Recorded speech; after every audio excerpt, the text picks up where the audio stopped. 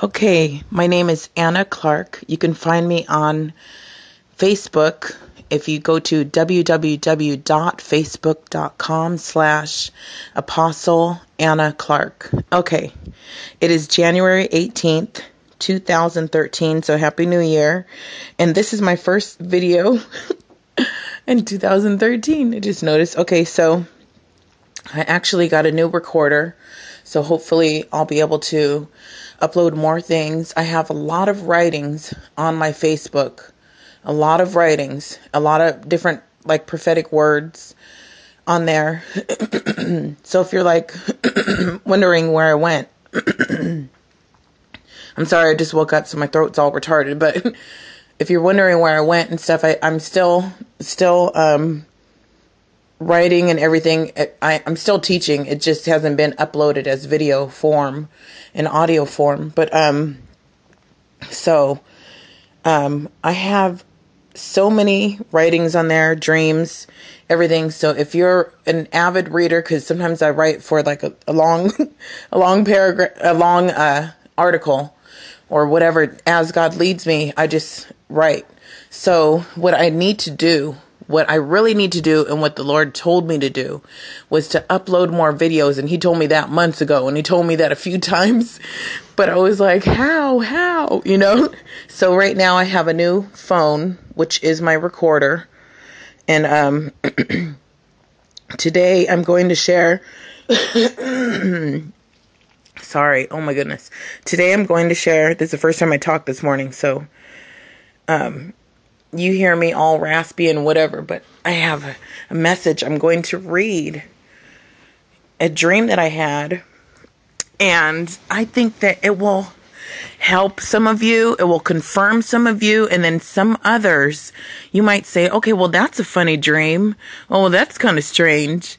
But what will happen is when you are listening to someone who's had an experience that God didn't yet bring you to, it will challenge you even sometimes to ask the Lord for something like that for you to experience.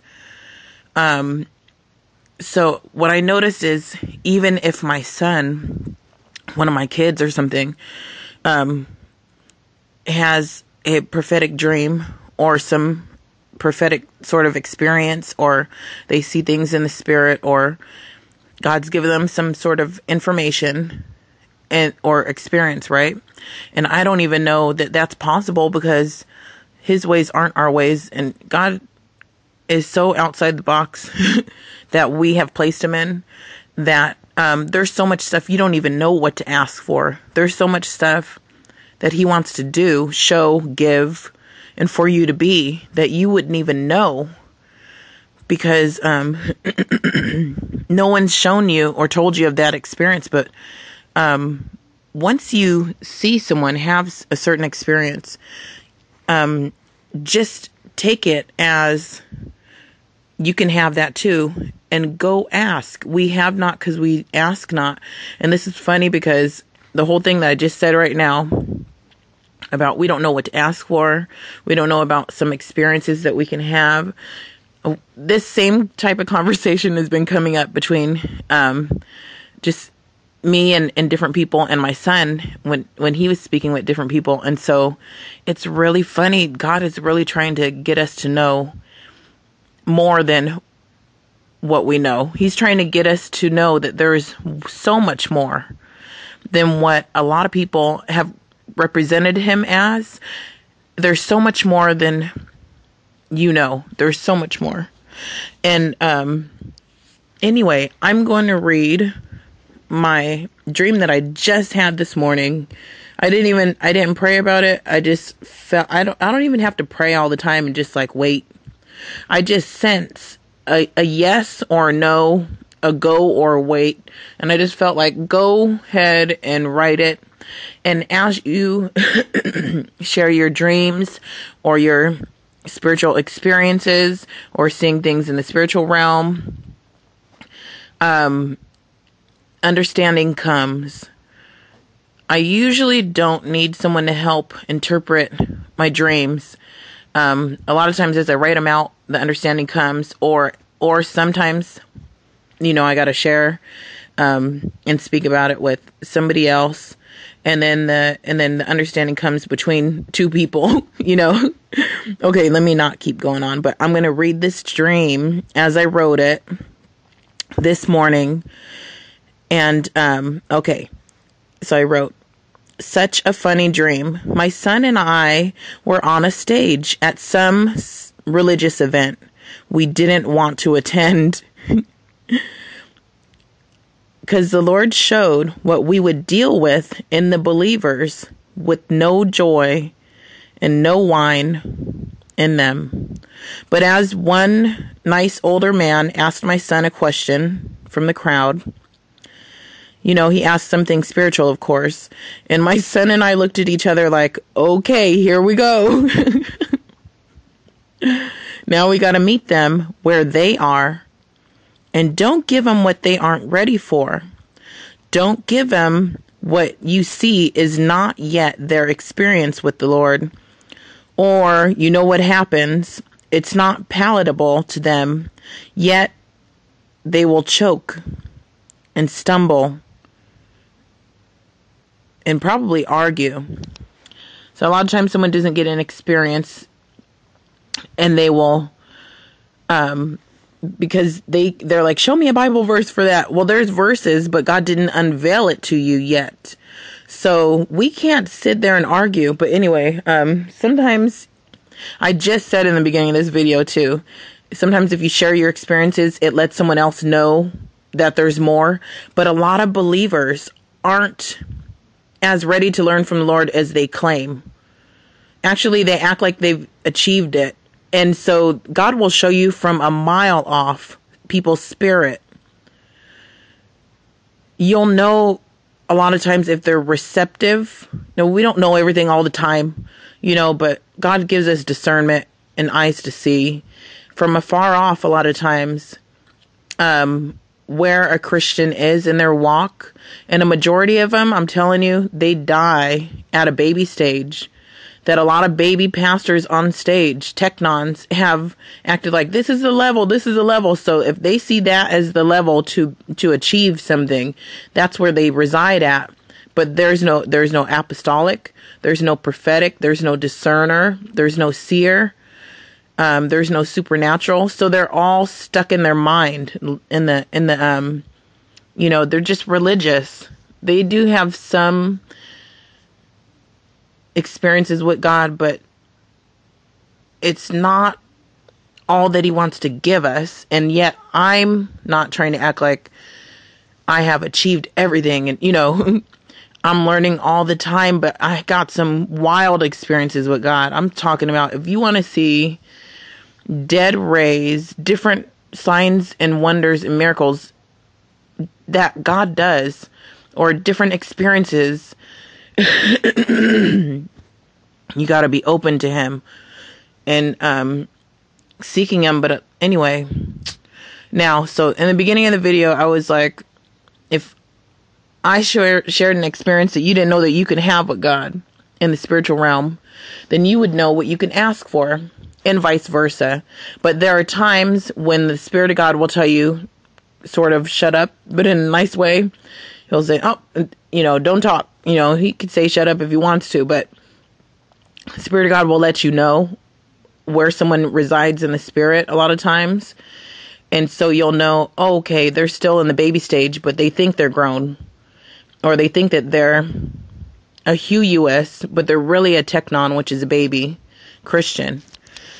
And a lot of times it's not their fault, because that's what the example that they have to look at. Okay, so the rule is always follow the Spirit.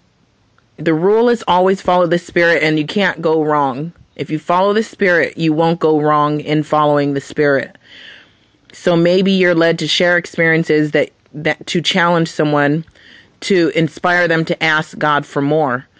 But maybe you are led because you see a mile off, or the Lord tells you no. Maybe you don't see where the person is spiritually without them ever talking.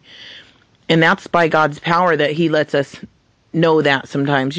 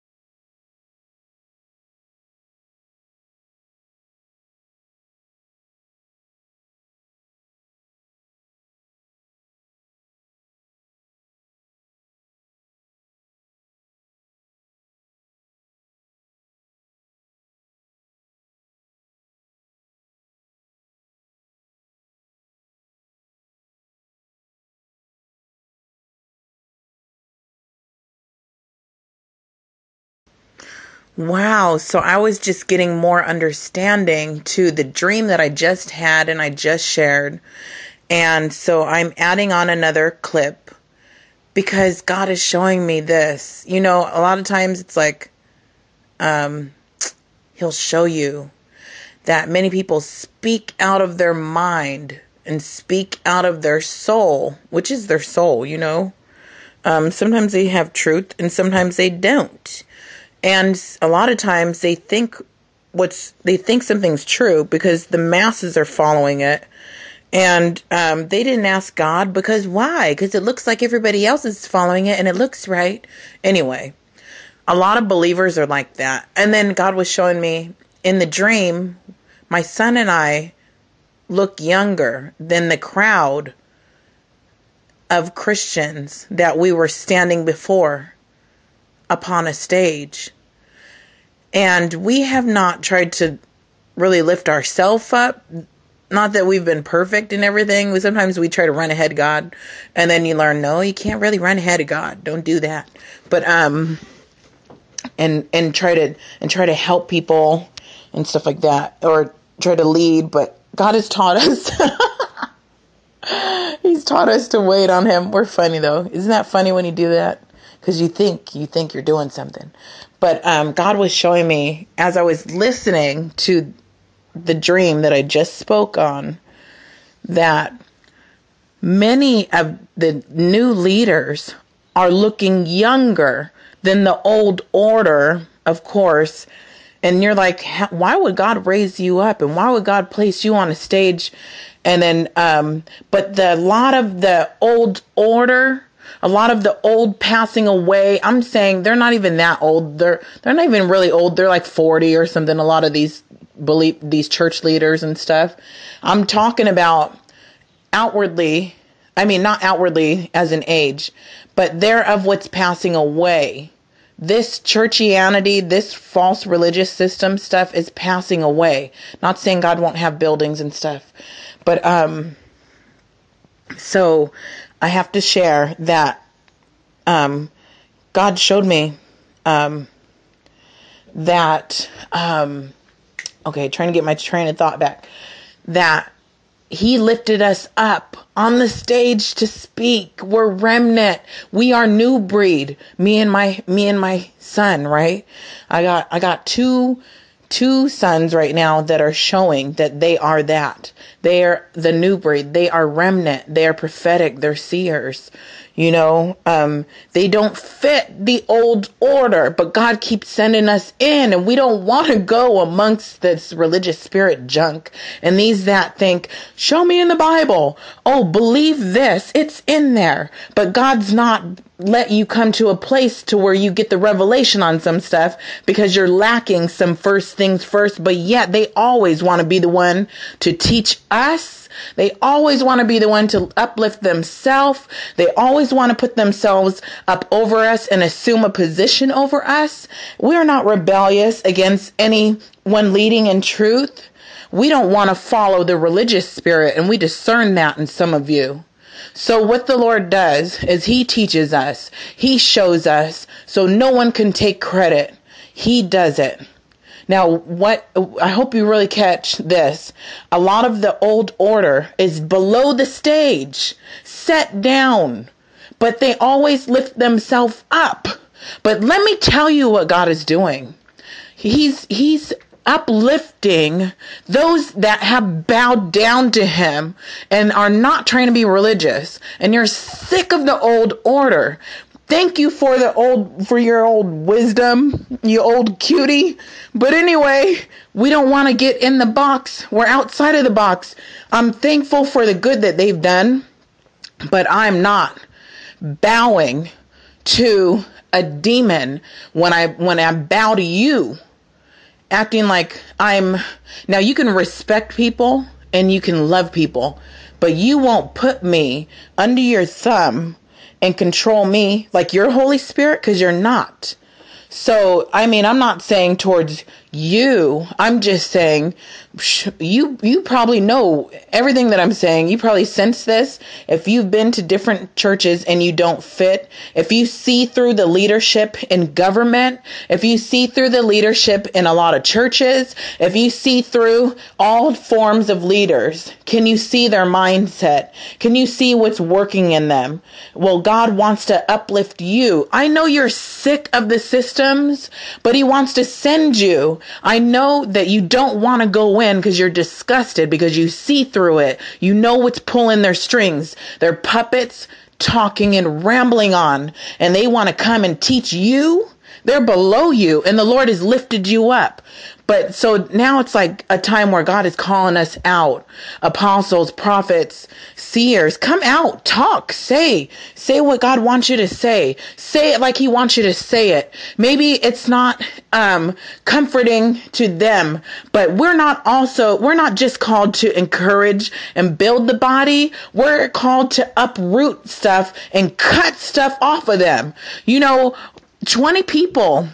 I've heard situations where people are like, say a lady is with a man, or somebody's in some situation and everybody around them is like saying, get out of this situation, get out of this situation. It's not a good situation, but there's no anointing on them. So the person, even though they hear truth, can't get free. Well, you're anointed. When 20 came before you, said the same message to the same one person, but nothing happened in their life. You're anointed and have a breakthrough anointing when God sends you, and you don't want to go get in their stuff. I don't want to go and get in their business. That's their own junk. I have my own things. Believe this. I have my own things. But God will send me, and he'll send some of you to go cut some people free. And you don't want to go. You don't want to be uplifted. You just want to do your thing with God and just grow with him and just enjoy that and just be happy. I don't want to bring a correction. I don't want to cut some things off of some people because I got to get in their stuff. But you know what God wants to do? He wants to send you because you don't want to lift you up. And that's what God's doing to us. To us who have been hidden.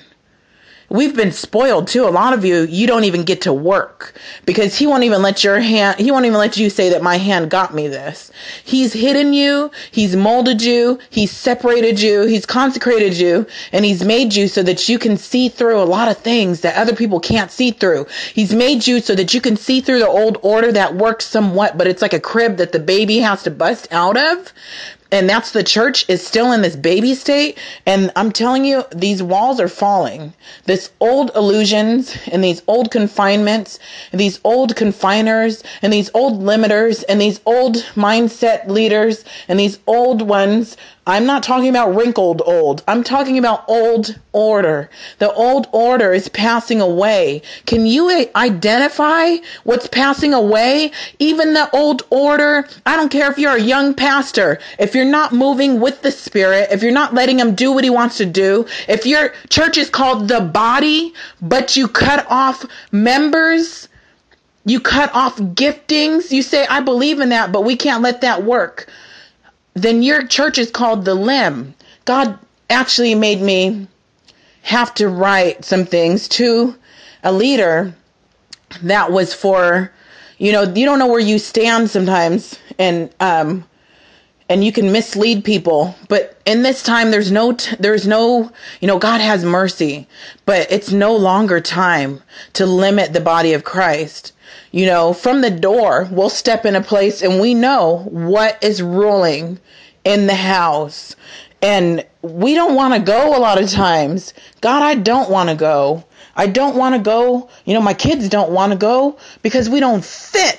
But God keeps making us go and putting us on stages, and we're like, okay, whatever you say. So, and then even when we're there, sometimes we feel like when we're just maybe we're not always on a stage, but God will lift you up to be able to be in a position where someone is looking up to you and he wants you to pull them up. But anyway, we don't want to go a lot of times. We don't want to do a lot of things a lot of times. You have to remember to love people because they can only operate from the realm that they walk in, and forgive their mind because they don't even know of what spirit they're of a lot of times.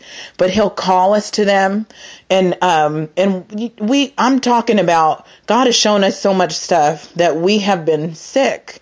Like, you know how God wants to throw up when he thinks of lukewarm? Well, a lot of people think that they're hot for him and on fire, and they're not. They're just religious, and we want to throw up. We don't even want to go. But God tries to give us a compassion, for the people. Anyway, I'm probably going on and on, but he's lifting people up, because if you just really want him, you don't need to be recognized. You just want him. Then he'll lift you up. And I'm not saying that we don't want to help people. I'm not saying that we don't want to minister. We're tired of the old. We're so tired of the old. We're even tired of the young pastors coming up under the old. It's the old order is passing away. Look in Revelations. It's the time of the book of Revelations. God's revealing things. How does Babylon fall? It falls by your revelation. It falls by understanding, even as you come out of certain things.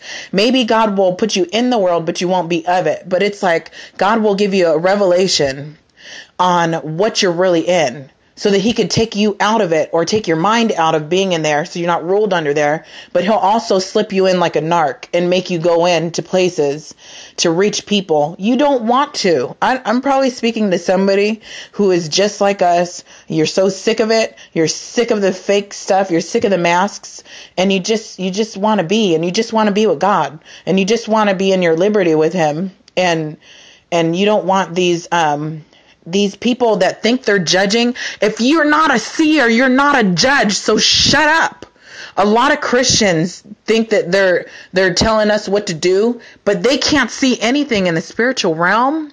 So, but it looks like they know what they're talking about, but they can't see in the spiritual realm. And then a lot of Christians they're just stuck at this baby stage. When God opens your eyes in the spirit, you can judge correctly what is from him and what's not. And what's crazy is you'll see so much that looks like it's holy, but it's not him. And it looks like something that he would say to do, but it's not, So anyway, you Davids who've been in the back lot for a long time, I've been prophesying this for years, but it's time. It's probably been different people's times through the years, so it's confirmed somebody. But I'm telling you right now that those that have been hidden, because there's shifts going on so many levels, in so many places, God is causing those who have been in the back to come up front. The last shall be first. You've been laughed at. They probably think that you're weird, because you see through so much stuff, and you talk on another level that they can't ascend to, though you don't uplift yourself.